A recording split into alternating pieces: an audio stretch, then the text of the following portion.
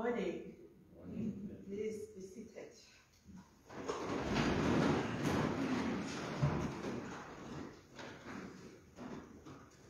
Good morning. Hope you're all well on this cold and breezy morning. But it is my prayer that as we gather this morning, that God, through His Holy Spirit and through the love of Jesus, may warm our hearts this morning. Just to tell you, you probably received one of these just now, just to say that our dear brothers Eskom have decided that between 10 and 12 today is load shedding. So what will happen is, if the power goes off, we will probably have to use this at some stage. So that's why we have handed these out this morning.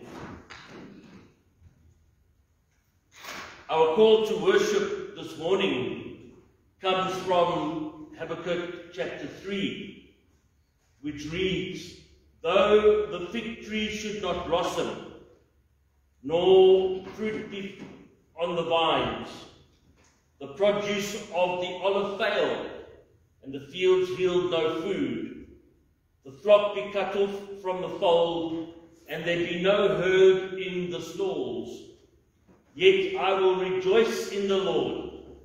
I will take joy in the God of my salvation. God the Lord is my strength. He makes my feet like the deer's. He makes me tread on high places."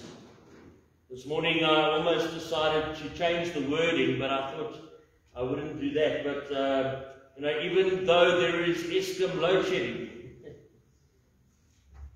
we will rejoice in the Lord. And so this morning, let us come and glorify and honor God with our praise, with our singing, and as we come to hear His word to us. Amen. Please stand as we sing together our opening hymn, "Holy, Holy, Holy, Lord God Almighty." Right.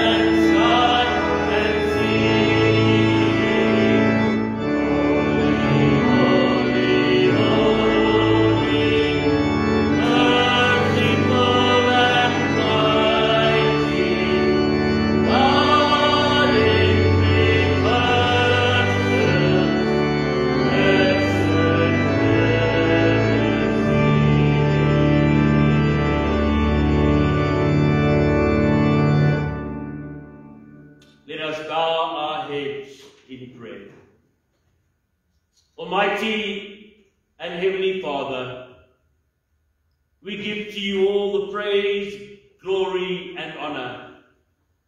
Indeed, Almighty God, it is a wonderful privilege this morning to be gathered together in the name of God the Father, Son, and Holy Spirit. Indeed, Almighty God, we praise you, for you are sovereign. And in these times, Lord, as we worship and adore you, we come to understand how powerful you are. Indeed, Lord, not only are you powerful, but Lord, in your sovereignty, you are in complete and utter control. And so, Lord, this morning we come to worship and adore you. Indeed, Lord, may we in the stillness of this new day come to understand what it means to be still and know that you are God.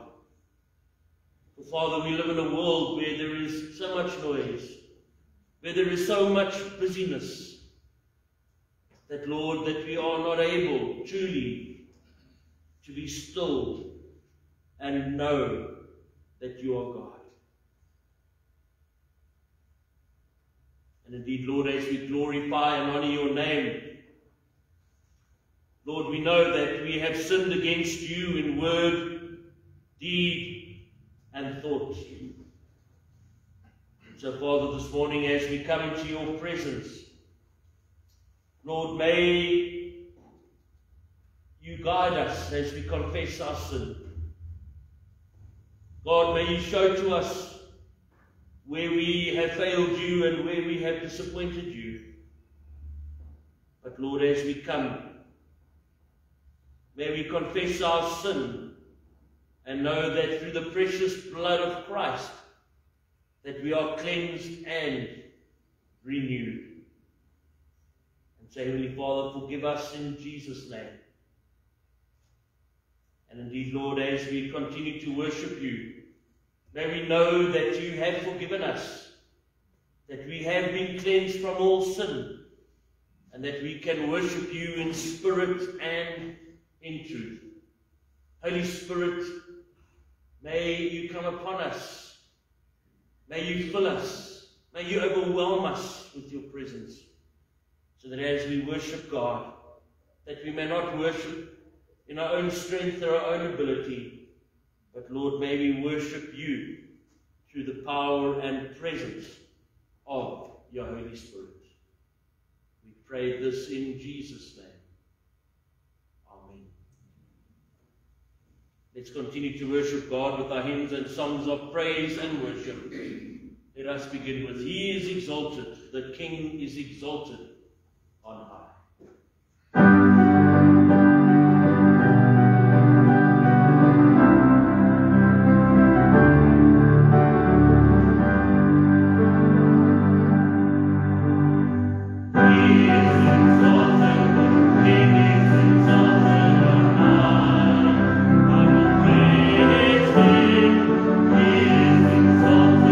Forever exalted, and I will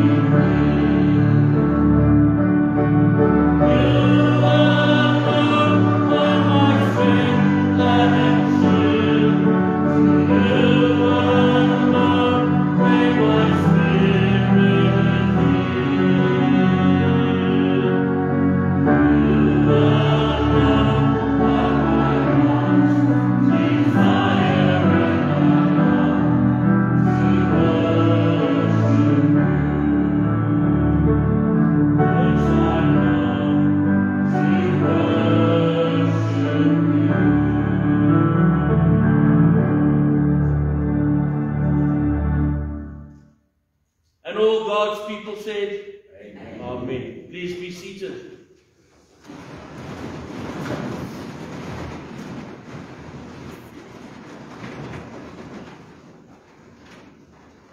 It is always wonderful to gather in the house of the Lord. It is always wonderful that after or before a very busy week, that we can just come and be still and know that God is still in control. And this morning, as we come before God, we come before Him with grateful hearts. And so this morning we come to that point in the service where we come to God with our prayers of intercession, or possibly even prayers of praise and thanksgiving. And so just to give you an opportunity, I'm going to ask you just to raise your hand, and then you can just stand and just shout out the prayer need. And this morning we'd like to share with you as we seek God and Him alone. And so who would like to start this morning? No one? One prayer of thanksgiving on request, but I want James to each pray a happy birthday for you as your birthday was earlier this week. Congratulations, mate. Oh, thank you. Thank you.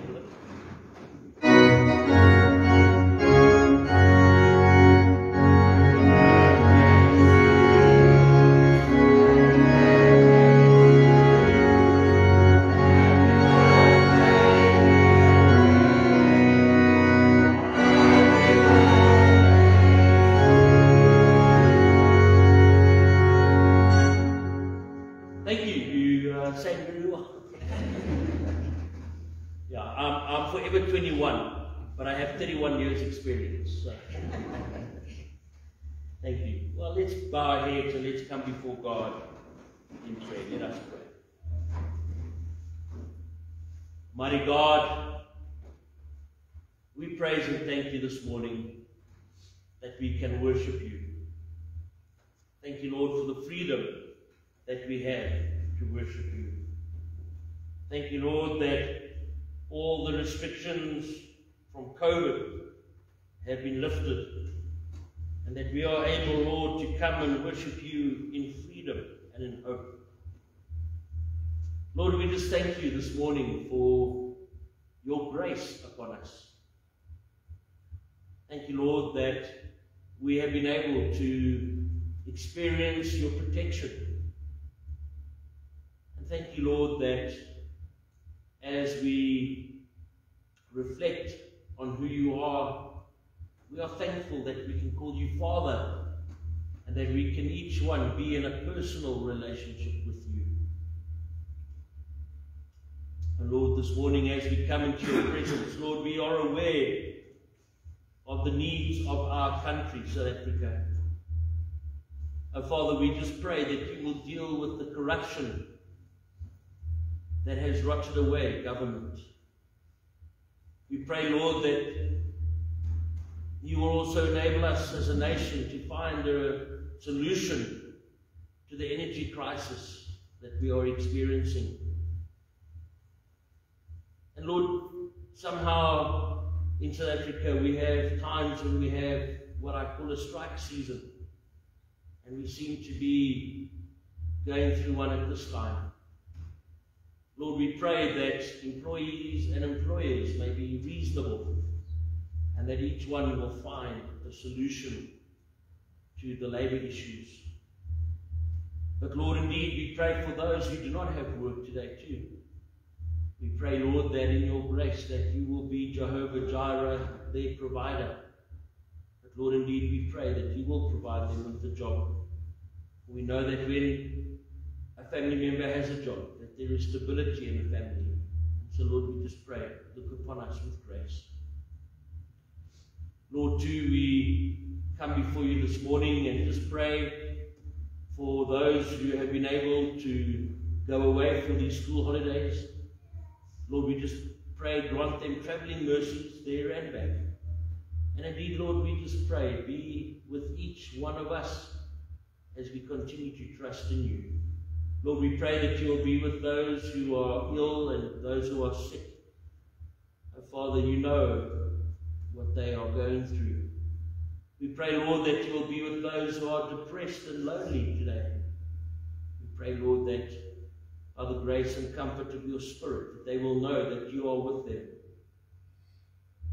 And Lord, this morning, we just pray for your church. We pray, Lord, that in these times where things seem so dark, foreboding, and evil, we pray, Lord, that as your church, that we may stand up and be counted. We pray, Lord, that we truly will be the salt and the light. And we pray, Lord, that in these times that your church may bring hope and that Jesus may bring salvation. Oh Lord, may your Spirit descend upon us now as each one of us quietly pray. Hear our prayers, dear Lord.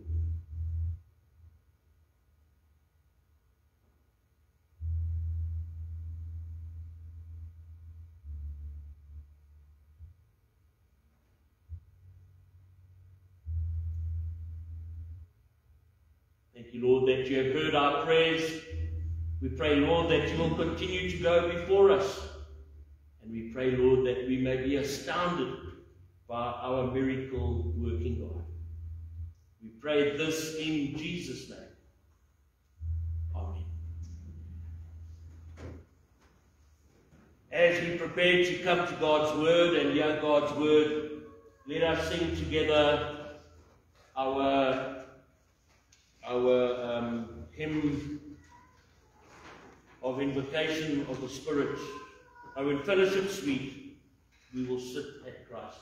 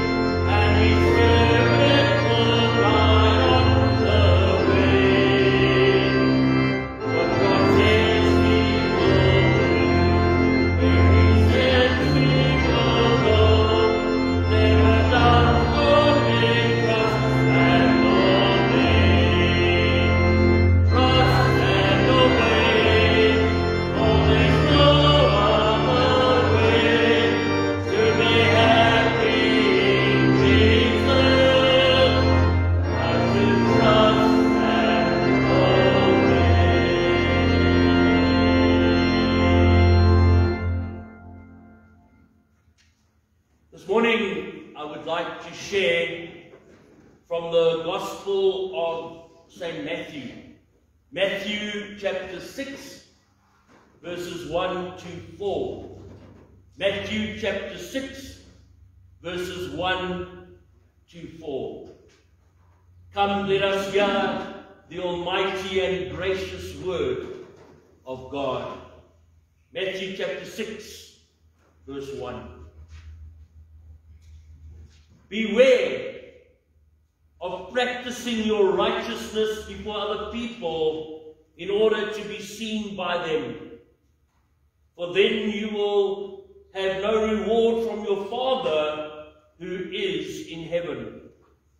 Thus, when you give to the needy, sound no trumpet before you, as the hypocrites do in the synagogues and in the streets, that they may be praised by others. Truly I say to you, they have received their reward. But when you give to the needy, do not let your left hand know what your right hand is doing, so that your giving may be in secret, and your Father who sees in secret will reward you. May God bless to us the reading of his word. In the name of God the Father, Son, and Holy Spirit. Amen. Let us pray for God's word. Almighty God, may your word speak into our hearts this morning. O Lord, may we not only be good listeners of your word, but we pray that through the power and grace of your Spirit, that we may act upon upon your word.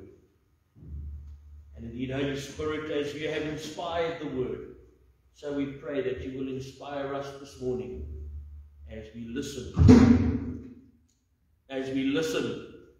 to God's word. Amen. Well, I must say they're on time today.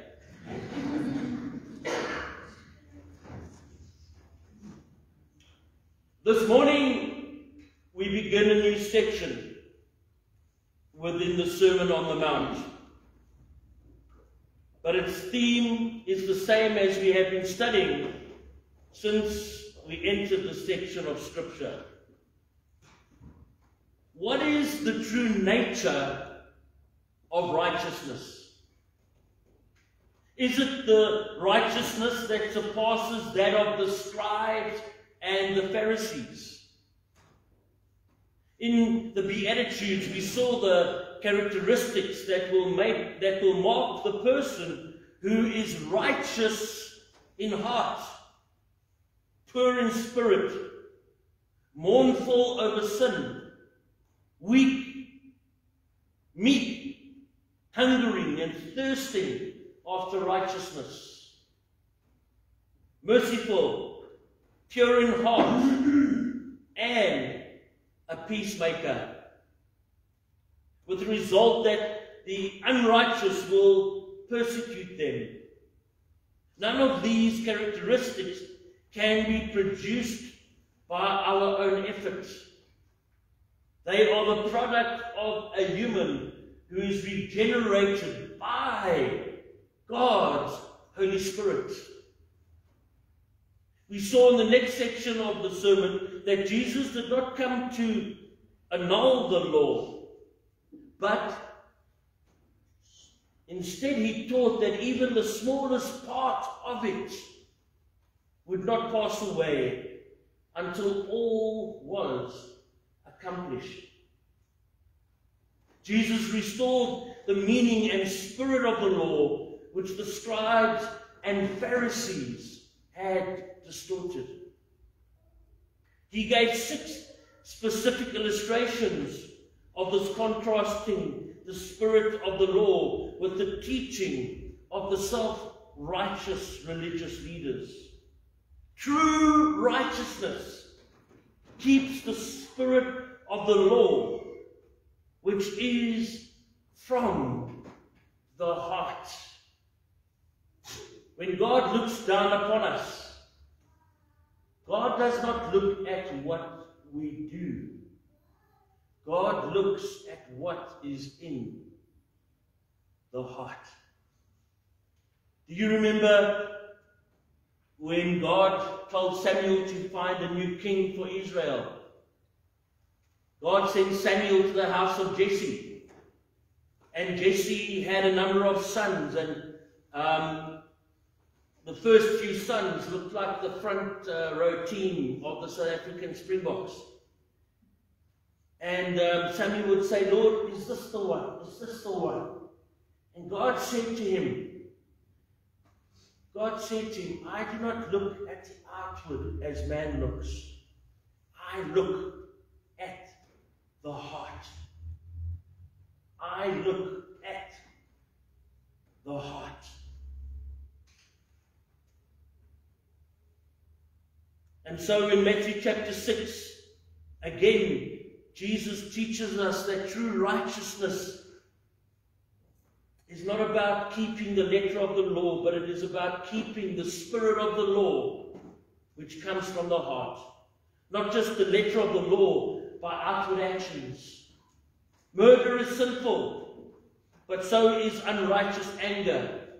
Adultery is sinful, but so is lustfully looking on someone other than your spouse. Divorce is not commanded and results in increased adultery except for one specific cause. The righteous do not lie and keep their promises. In addition, when the righteous are unfairly treated, they rely upon God and do not seek revenge. In fact, they go on even to love their enemies. Now we enter a new section. Jesus' theme is still the same, but instead of contrasting the teachings of the scribes and Pharisees, he will now contrast their religious practices in 3 specific areas. Giving alms, not alms, but A-L-M-E-S, giving alms, fasting, and prayer. In each of these areas, they had turned what was supposed to be an act of worship to God into a display of self-righteousness. After Jesus deals with these 3 areas, he gives 3 prohibitions. He commands to not do certain general things found in the lives of these self-righteous religious leaders. The person who is truly righteous will desire to do all for the glory of God instead of the glory for themselves. Matthew 6 verse 1. This verse continues the theme of the sermon and marks off the main thought that runs through each of the illustrations and prohibitions that follow later. It reads in Matthew 6 verse 1, "Beware of practicing your righteousness before men to be noticed by them. Otherwise you have no reward with your Father who is in heaven." Before we go further, let me correct something that sometimes causes confusion in the scripture. Some translations probably use the word righteousness in verse 1 and another term in verse 2, while others use the same word. The King James Version uses alms, and the New King James Version uses charitable deeds in both verses 1 and 2. Verse 1 is the general case, and verse 2 begins a specific illustration on it. In this passage, Jesus is dealing with the motives that are in the heart of a human. Once again, we see that true righteousness is a matter of the heart and not just outward behavior. There are some that have used this verse and the following passages that illustrate its principle to teach that we are to do everything in secret, and that if someone sees you, then you have lost your heavenly reward. Again, we find that this is an error in interpretation. Again, this is an error in interpretation. It is like all the others we have noted while going through the text. Humans are very quick to look for verses to back up what they already think. This is called proof texting. If you use verses and phrases without careful consideration of their context, you can pretty much make the Bible to say anything you want it to say. Just be very careful. Don't be like the fellow who decided he was going to look up versus gunshots. So he thought he'll open his Bible up and it said, "And Judas went and hung himself." And he thought, no, God can't be giving me that message. So he quickly opened up his Bible again and it said, "And thou shalt go and do likewise." And he thought, oh my goodness, what's going on here? Let me try again. And as he opened it, and the Bible said, "And thou shalt do it quickly." So be very careful how you read the Bible. The passage may not really teach what they say it does. Whenever biblical interpretation is done without careful consideration of the context, then error can easily jump into that interpretation.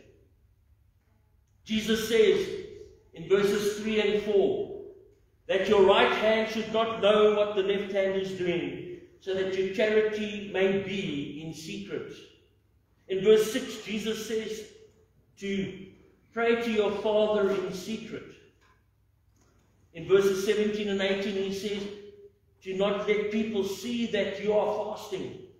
Is Jesus teaching that we should be careful that no one ever sees us giving money to someone else or putting it in the tithe bag at the back of the church? Is Jesus really saying that all prayer should be in private and that public prayer is without reward? Is Jesus saying that if someone finds out you're fasting, then your reward for skipping all those meals is gone? No. If he did, then we had better set up a system by which you can give to the church by depositing cash and not checks, as they are traceable, into a night security box here at the church, so that no one will see you do it. But let us look back at Matthew chapter 5, verse 16. Jesus says there too, let your light shine before men in such a way that they may see your good works and glorify your Father who is in heaven. Is Jesus now contradicting this in chapter 6? Of course not. Remember, the context is the nature of true righteousness versus self-righteousness. Jesus is contrasting the practice of the scribes and the Pharisees with true righteousness. The issue through this whole section is your motivation. Why do you do what you do? Why do you do what you do?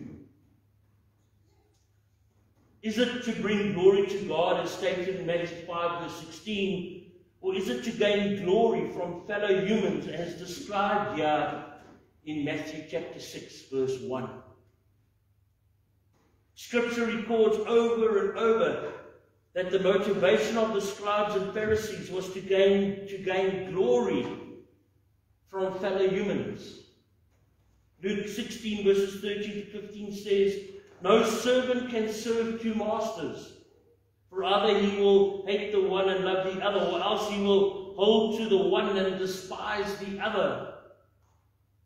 You cannot serve God and mammon. Now the Pharisees, who were lovers of money, were listening to all these things, and they were scoffing at him.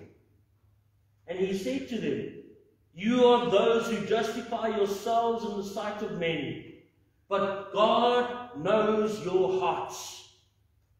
For the highly esteemed among men is detestable in the sight of God. You may be able to fool people about the nature of your heart, but you cannot fool God. He knows your heart, what you esteem and what you do not. He knows whether you love him or just yourself. This is a very difficult thing to deal with. What is my motive for so many things I do or do not do? Are they really done for God's glory or for my own? Is it God's approval I want, or the approval of fellow humans? Even things we would like, even things we would think would certainly be for God's glory, can be done with the wrong motivation, and there will be no reward. What about you? Why are you here today? Is it because you genuinely want to come and gather with other believers and praise God corporately? Do you listen to the sermon because you want to understand God and his word better and live according to it? Or do you come for some other reason? Does someone make you come against your will? Do you come because it keeps you out of trouble with your wife or husband? No, that was me, I'm just joking. But do you come because it keeps you out of trouble? Are you trying to impress someone else? Or perhaps even yourself? with how spiritual you are? Do you see how subtle this can be? It's a very, very, very thin line. The scribes and Pharisees were really no different than we are, even as fundamental Christians are today. They thought what they were doing was pleasing to God. They thought they were doing all that God asked them to do. It was not until Jesus exposed their hearts that their true motivation for what they did came out for all to see. Now, I'm not trying to get us to the point where we are second-guessing everything we do and driving ourselves crazy with this extreme introspection.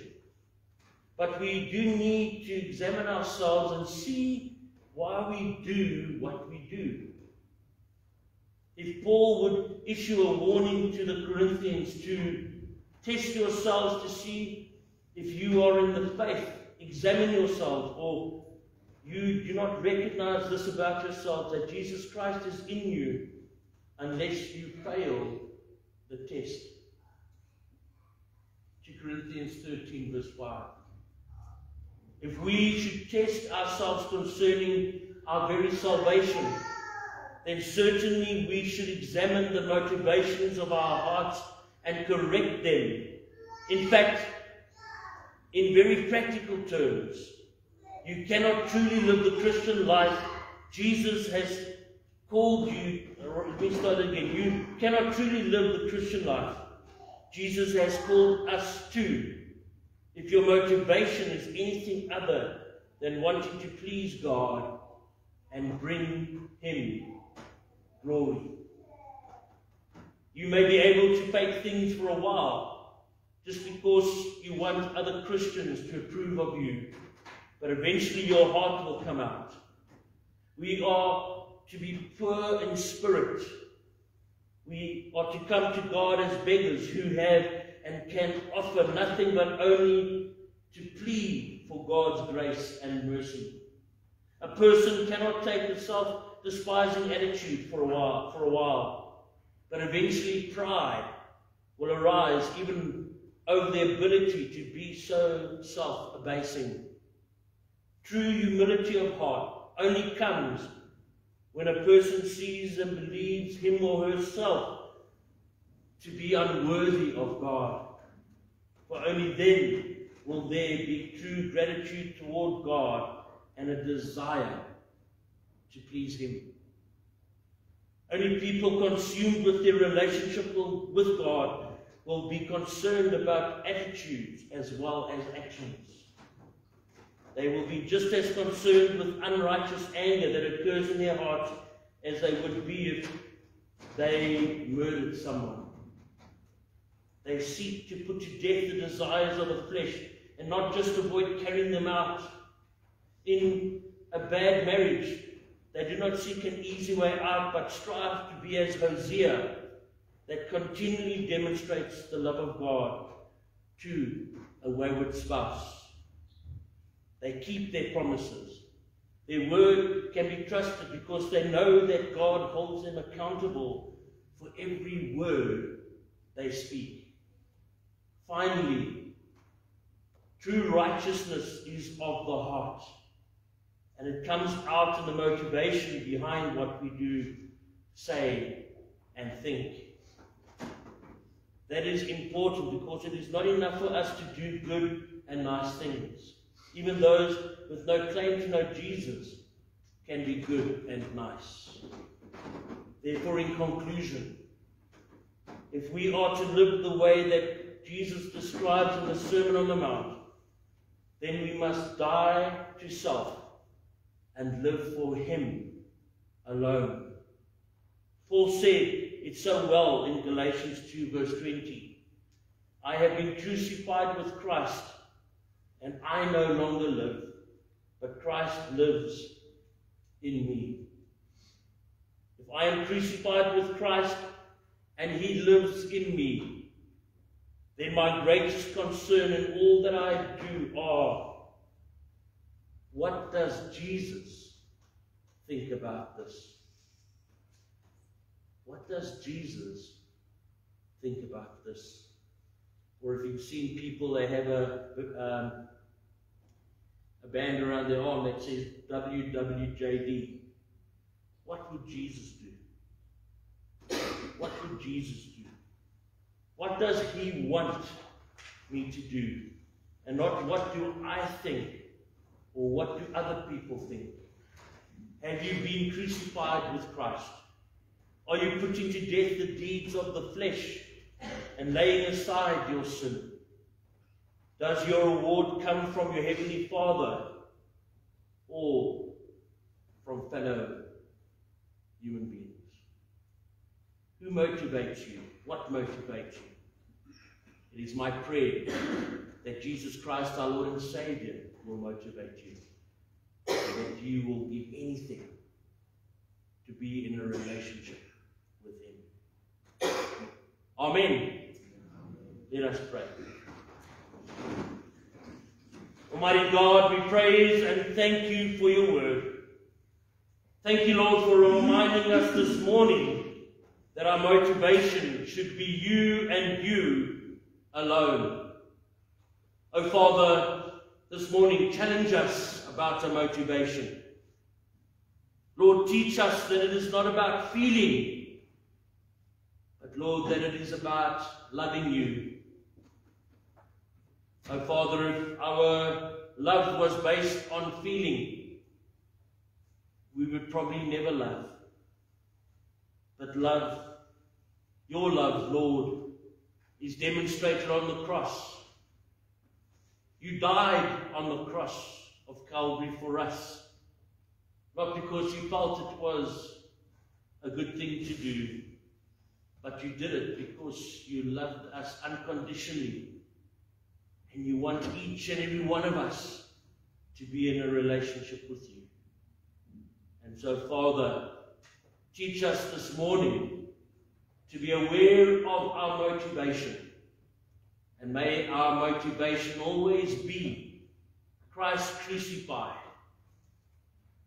May our motivation always be Jesus Christ and him alone.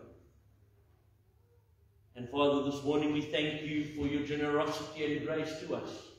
Thank you, Lord, for all those things for which we take life for granted. Thank you for our warm beds, our families, for the food we eat each day, for the luxuries we enjoy. And now, Lord, we pray that as we give to you our tithes, gifts and offerings through the bags as we walk out, or, Lord, as we EFT money into the church account, we pray, Lord, that your blessing will be upon that which we seek to do.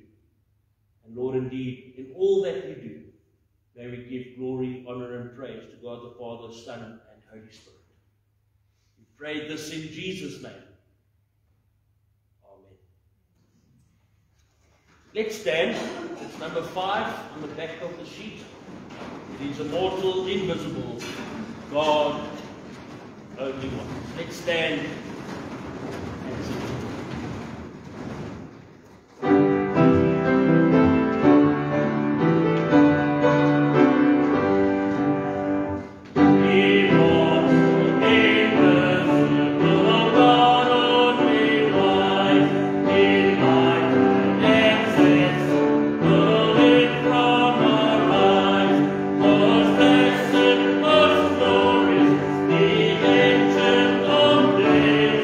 Oh my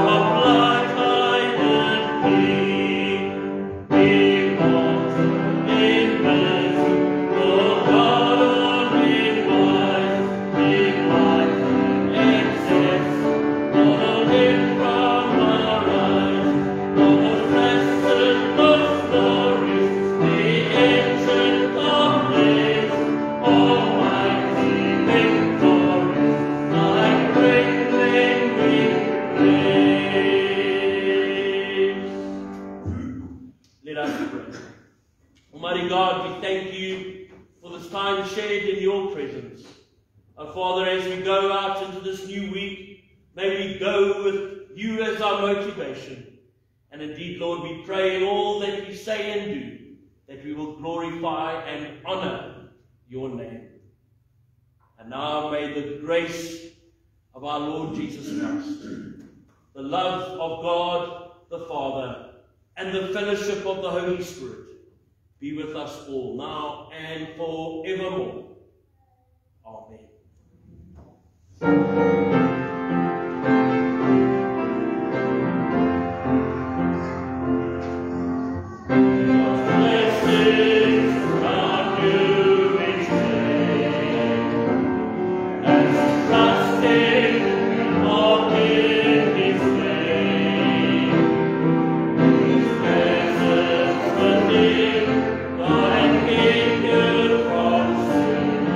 Go in peace, knowing God.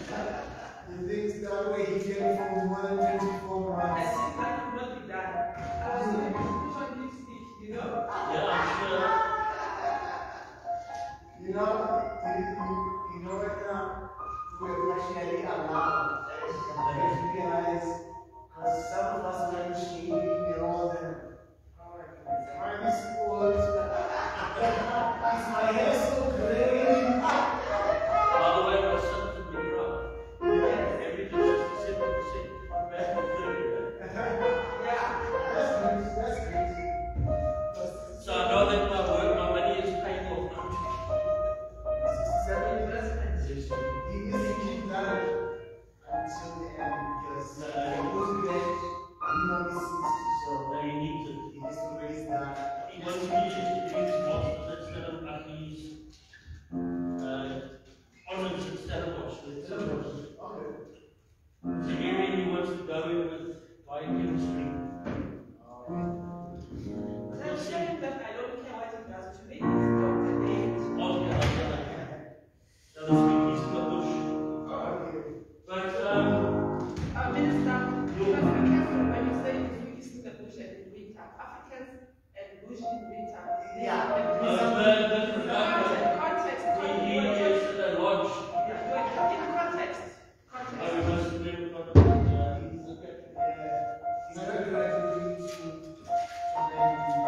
you remember. No, don't worry. Passage of life. Thank you for your message. It was heart-hitting. Motivation. I enjoyed it. Motivation.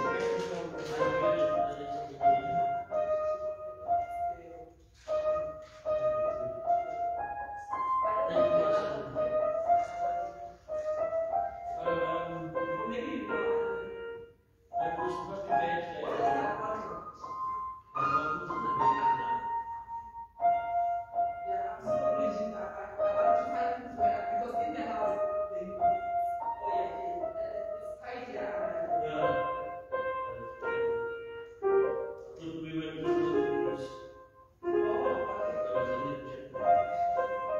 You had a good week. Thank you. Done anything I want to do? How's Dean? I was you were called. Because I thought I wanted to phone him and because he's on duty. I thought he might. But I'll call him. That's fine. See you. I think he's still got another 2 months or so left of his. That's fine.